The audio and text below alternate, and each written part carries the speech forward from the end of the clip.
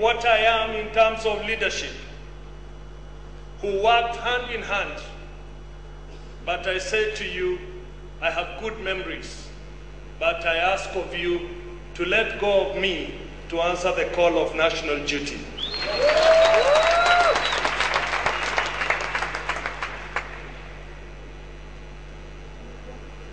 Let me, in a particular way, thank my colleagues who are here, because they've been friends beyond colleagues.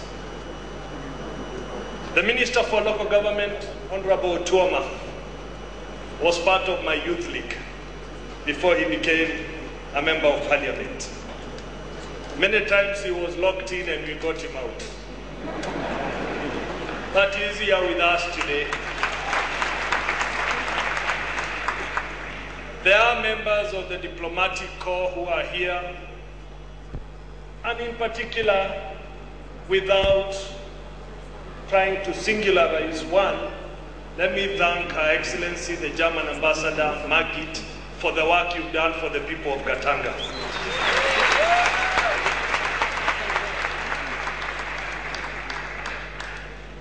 Allow me to thank my boss,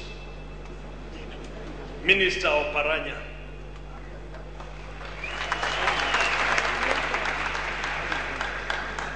A man who worked hand in hand with me as my boss, but in nonpartisan politics, despite being in a different divide of politics. A man who will always ask me to be in his office before we undertake any decision of the ministry. A man who never felt insecure of me being his deputy.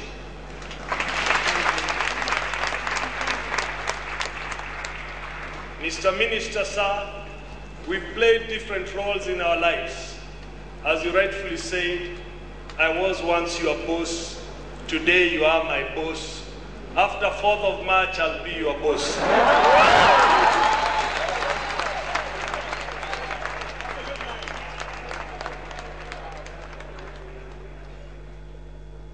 My son, Andrew,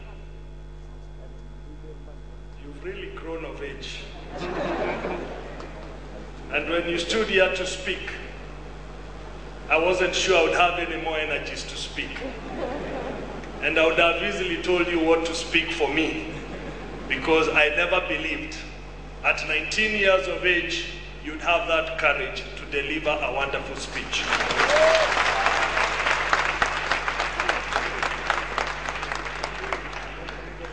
To my family, and they are here, I know I've been absent, trying to work for the people of Gatanga, trying to traverse the whole country. I know, especially the extended family of Gatanga, you've missed me this year for quite some time, but I knew I was always there.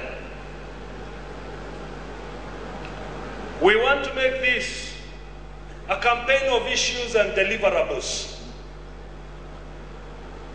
I have traversed over 43 counties in the last 1 year. And the problems that continue to ail our people remain the same. Whether you are in West Pokot, whether you are in Kwale, whether you are in Moyale, the problems continue to be the same. This campaign will not be about Peter Kenneth. This campaign will be about our issues.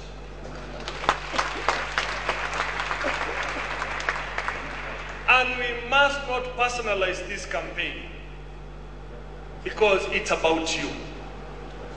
It must be about your issues. It must be about what we can do for our country. We have serious challenges. Extremely serious challenges. In fact, when I look at them, they are twin challenges. We have a high rate of unemployment. 40% rate of unemployment. Yet we know that 52% of our population is below 18, and we ain't seen nothing yet. We also know that 70% of the unemployed are young people below the age of 35 and below. And if we do nothing now, we'll blame ourselves in the next 5 years. We are 41 million Kenyans today, and we are hungry. We are growing at the rate of 1.2 million a year. In 10 years, we'll be 53 million Kenyans. I want you to ponder for a minute and ask yourself, if we are hungry at 41 million, what will we be at 53 million? These two challenges are things that we have to deal with now, not next year, not the year to come. There are current issues that we must deal with. And they give me the greatest motivation to stand before you and tell you first, we must fix security in our country. And I know that even as I stand in front of you, there was an attack in a church in Garissa this morning, and we lost 2 Kenyans because of insecurity. We will never create opportunities in our country. We will never bring local investors or foreign investors if we have insecurity. I am proud of our men and women who went all the way to protect our borders into Somalia. And I know that we can be proud of our men and women in uniform in police if we invest in security. As Ronnie told you, I grew up in Bahati in Eastlands. At a time when security was at top range, when a police station had 20 police cars, 18 on patrol for 200 kilometers a night, and 2 on reserve in case any of the 18 was not on the road. We now know the situation today. We probably have 2 vehicles in each police station, one probably for the boss, and the other one without fuel for patrol.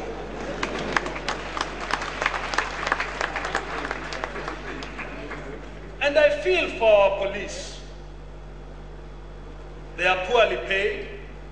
They are short of vehicles to the tune of 3,000 as we speak, and they do not have housing units amounting to about 27,000 units.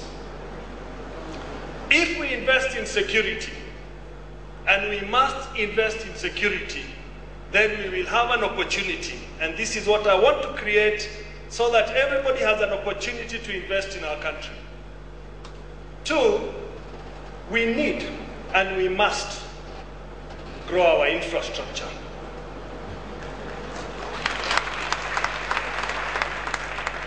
And I've seen Kenyans settle where the roads are, and the danger of it is that we tend to settle where there is agricultural land, and the danger in it is that we replace agricultural land with stones because of settlement. I would like to see a situation where we decentralize the fuel petroleum levy so that we can grow all our 47 counties at the same pace and allow Kenyans the freedom to go wherever they want to go in Kenya.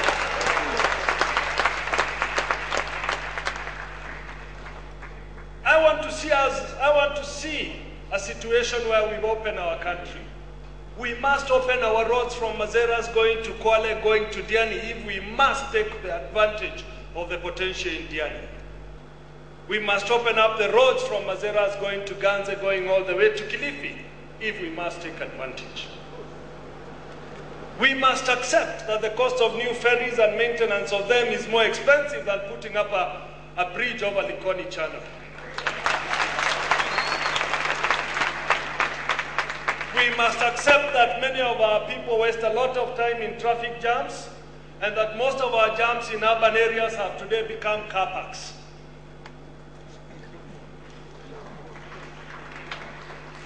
And therefore, we must see how to decongest our cities.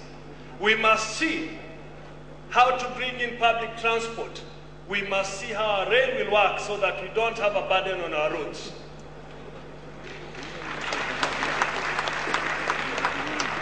Ladies and gentlemen, we are a water-scarce country. And for a long time, we've depended on rain-fed agriculture. It won't do because of climate change. We must now deliberately build dams and conserve water because we need water to drink. But with a growing population, you'll need water for irrigation. And now I'm ready to ensure that each county has its own dam so that we can do irrigation at each county and have water for each county.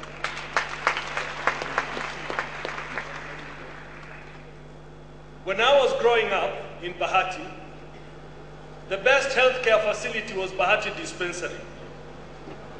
I didn't have to think of any other. And if things got worse, the best next place to go was Jericho Health Center because things worked from a healthcare situation. But today, all these facilities have been outstretched and overstretched because we have not invested despite a growing population. And we know that today Kenyans are suffering from lifestyle diseases like diabetes, cancers, and high blood pressure, and that if we do nothing about it, we'll soon not have any population. We've also seen recently that the medics have taken to the streets. I feel for them. I know they took the Hippocratic oath, but they are frustrated. They are in hospitals, but they are not able to take care of the patients. And when they take to the streets, it's the poor who suffer. I'm therefore committed to ensure that in the next 3 years, the 45 counties that do not have referral hospitals will have referral hospitals. I am committed to ensure that those hospitals have enough doctors, have enough machines, have enough drugs, and have enough personnel.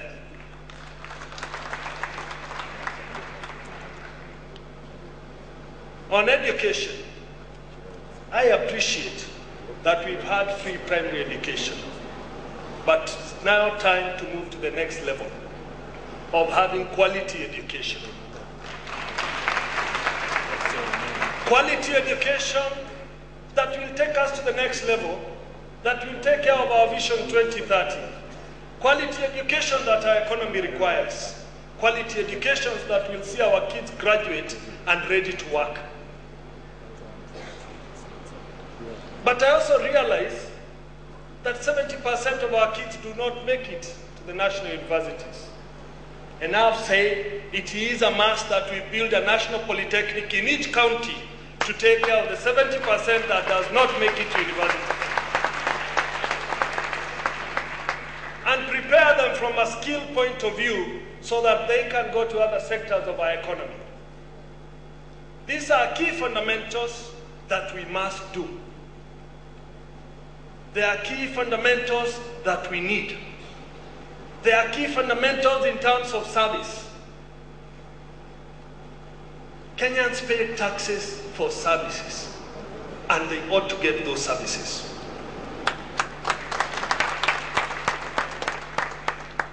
Our economy has been growing at the rate of 4.3%. We've been struggling with the Honorable Minister because we know that Vision 2030 is envisaged on a growth of 10%.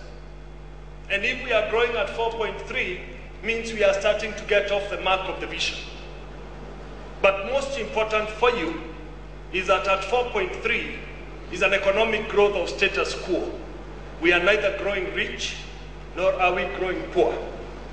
So we are just there. And therefore, we must see to it that we build our economy. And I want to use 4 sectors to uplift our economy. I want to use the agricultural sector because if our farmers are aware and are guaranteed that they will make money from their produce, they are going to go to farming. Successful agricultural-based economy have had subsidies for agriculture. We don't need to go that route. But we need to assure that young farmer in Washungishu that if he plants his maize, he will get everything he paid for that maize. That way will create self-employment, but will also boost food security. The tourist sector is another sector that can boost our economy. It has spiral effect in our economy. At the moment, we are only getting 1.6 million tourists in Kenya. Yet we know that the potential that Kenya has is not even exploited. We know that despite the two areas where tourism is very popular, we have not invested. You look at the Coast Province, and you realize that we should have done all the roads and all the bridges to ensure more tourists get to the Coast Province. You look at the Masai Mara, and you get embarrassed when you watch tourists getting stuck. Yet, we have not invested. And I want to tell you here today, despite many of us flocking in the lake region of Kisumu and the shores of Mombasa, we also have Lake Turkana, which has 800 kilometers of the shoreline unexploited. That is how much our potential is. But we have no roads, and we are not secure. That's why I said we must fix the fundamentals. It takes me aback when I get results of the tourists who have come to Kenya as 1.6. That is what a 3-kilometer stretch of shopping in London gets on a hot summer day. That is more, that is far much less than what the Roman Empire ruins get in Italy. Yet, we have the most beautiful country in the world.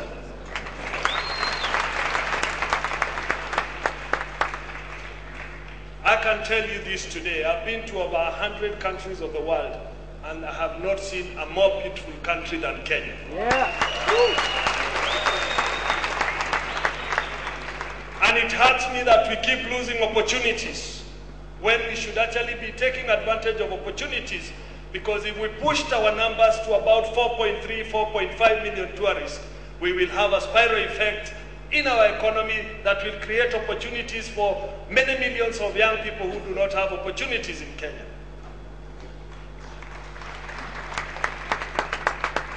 I told you we must have national polytechnics, because the other sector that we must deal with is manufacturing. We must set free our investors in the manufacturing sector. And I feel for them. Most of them are relocating because they go to the neighborhood where they are secure. They go to the neighborhood where the roads are there.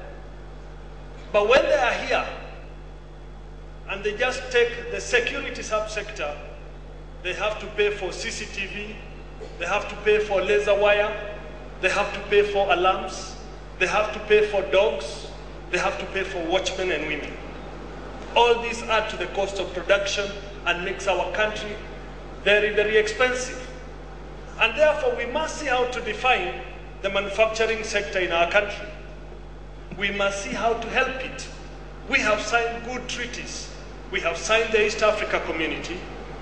We have signed the COMESA Treaty. And these are trade agreements that we ought to take charge, because we are better placed to take charge. We need to create avenues for our young innovators. Young innovators, because they have proved to the rest of the world that they are able. And ICT is here to stay. And we must ensure that our young men and women take advantage of innovation which they have to ensure they can be able to develop their products outside Kenya.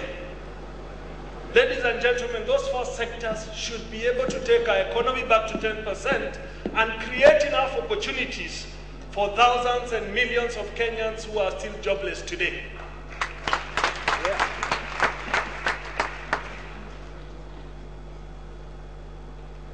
I want to tell you this, as your president, I will set the bar very high next year. Yeah.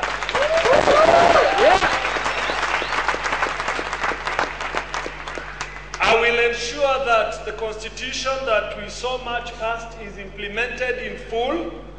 I will ensure that the institutions that were supposed to be set up are operational. But I will also ensure that the rule of law is followed to the letter. Yeah. I want to assure you there is nobody who is above the law. Similarly, nobody will be below the law. Yeah. And I will ensure that the reforms in judiciary are accelerated further, because I want to ensure there is very efficient dispensation so that crime does not pay in our country, and we make sure that people pay for what they commit in our country. We have far too many things happening in forms of impunities because we do not punish. People escape despite committing crimes in our country. And I can assure you that we can be a deterrent by being efficient, by following the rule of law, and ensuring that everybody who makes a mistake pays for it.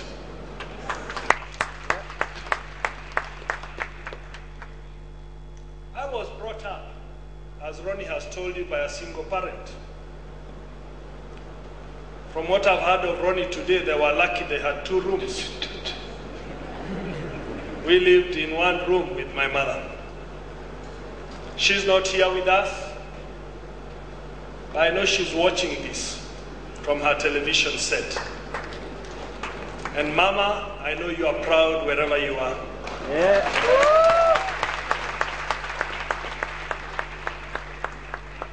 But she taught me discipline. She was tough as they come. And when I thought I was done and I was going into a boarding school in Form 1, she chose for me the Starehe Boys Center. Not because I had it here, but she wanted more discipline instilled.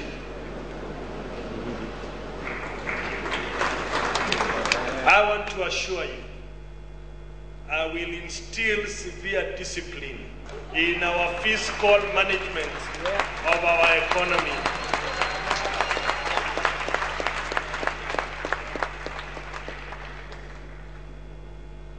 When I left the Treasury just 4 years ago, the debt was just about 700 million.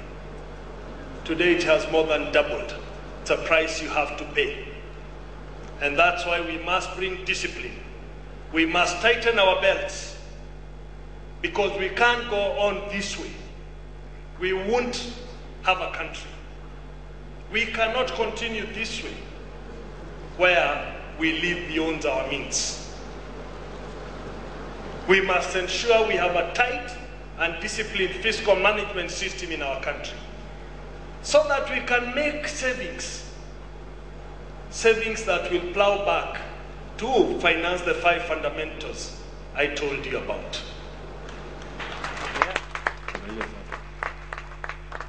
Savings that will go towards security, savings that will go towards infrastructure, savings that will go towards water conservation, savings that will go towards construction of new referral hospitals, savings that will go towards reforms in our education sector.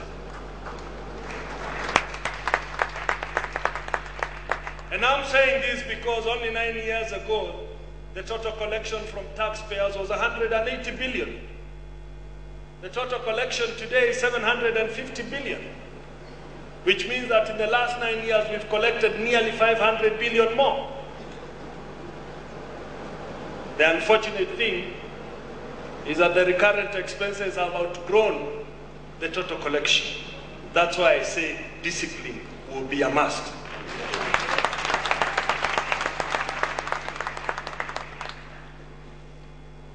What has continued to ail us, and will continue to ail us until we make a break, is tribalism. Yeah. We have taken the excuse of tribalism for poor leadership. We have taken the excuse of tribalism for weak leadership. We have taken the excuse of tribalism to actually plunder the country's resources. I tell you here today, I am in a unique position to ensure there is leadership that will end tribalism in our country.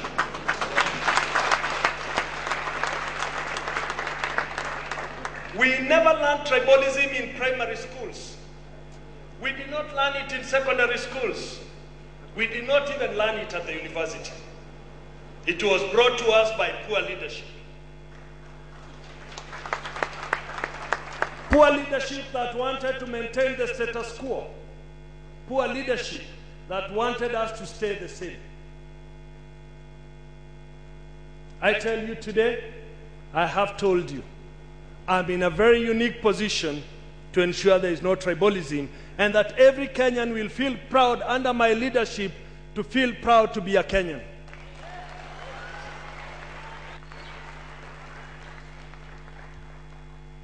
We have stayed in a historical bondage for a long time. We have stayed in a historical bondage for the last 49 years. I learned that history as a subject was supposed to teach us lessons. Unfortunately, we have stayed in history for the last 49 years.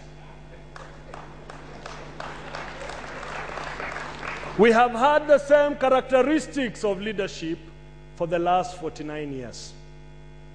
And as somebody told me in Kwale last week, ni wale wale, na kama si wale wale wanahusika na wale wale, na wanataka tukae pale pale, na tukae hivyo hivyo. That is a bondage we must break from. That is the bondage we must show that it's part of history. That is the bondage Kenya does not need if we chart a new route to where we want to go. That is a bondage that we must cut if we want the next 5 years to count.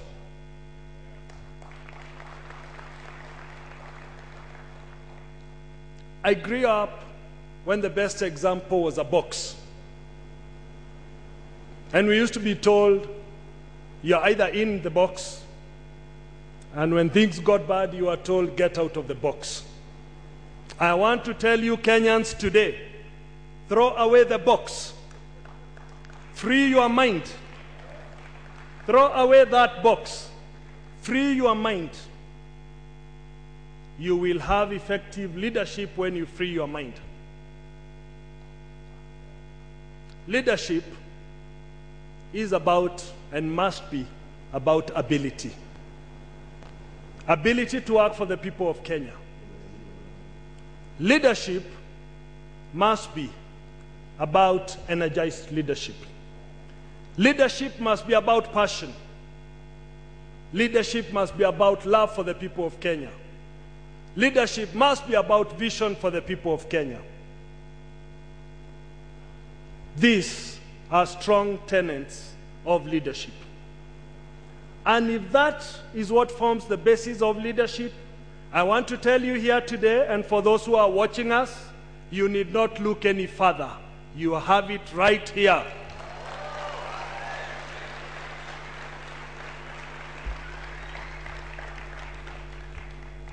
As I conclude, let me say this. There are those who might try to discourage you. There are those who might try to distract you. There are those who've been in doubt. Tell them today marks the start of the journey. That today, the 4th of November, marks the start of the journey. The journey that will liberate our country. The journey that will break from the past. The journey that will be part of the fresh leadership that this country requires. The journey that will propel our country to greater heights in the next 5 years.